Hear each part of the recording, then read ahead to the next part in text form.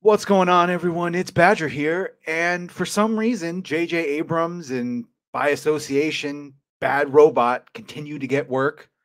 I don't know why.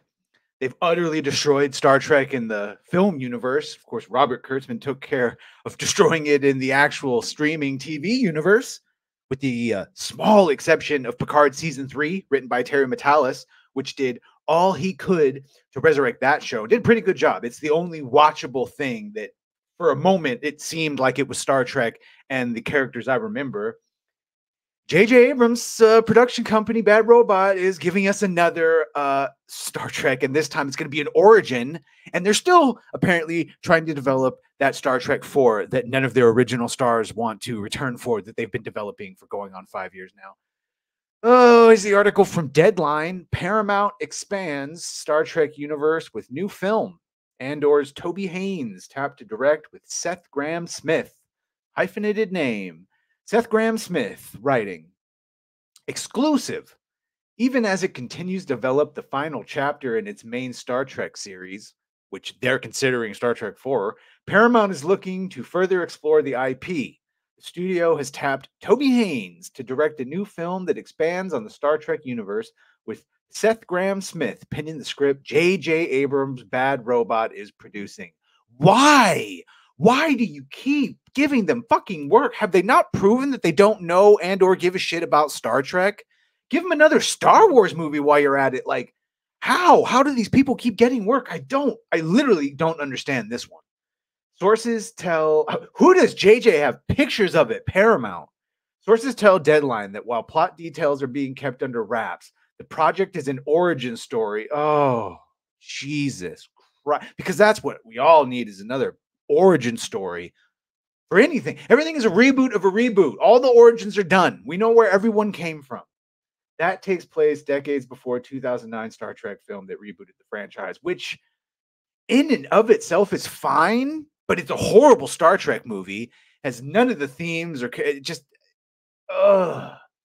Insiders add that the final chapter in the main series, Star Trek 4, remains in active development. Yeah, that was the one that they said they were developing, and all the stars were like, "What?" Although there hasn't been a film since 2016 Star Trek Beyond, which I challenge anyone to recite the plot of, beyond the fact that they vaguely remember Idris Elba in it, the brand remains as strong as it has ever been. That's a fucking lie.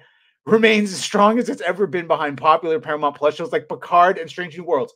Holy shit. None of those are popular, with the slight exception of, as I mentioned, Picard season 3 having good.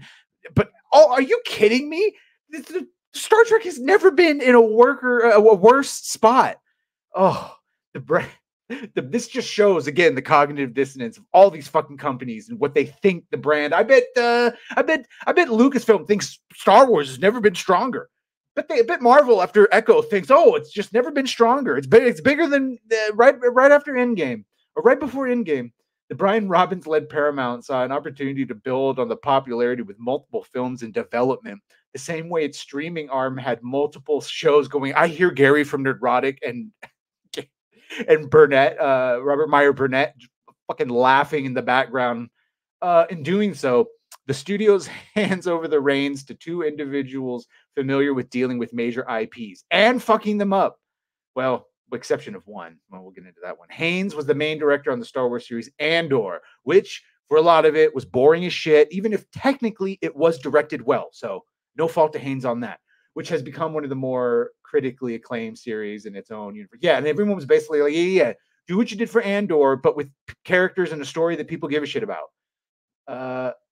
Andor is up for 8. Of course it is. 8. It's up for 8 Emmys. Smith made his big break as a novelist with hits like Abraham Lincoln Vampire Hunter. Haven't seen that banger. And since turned into one of the go-to writer producers in the genre and fanboy worlds.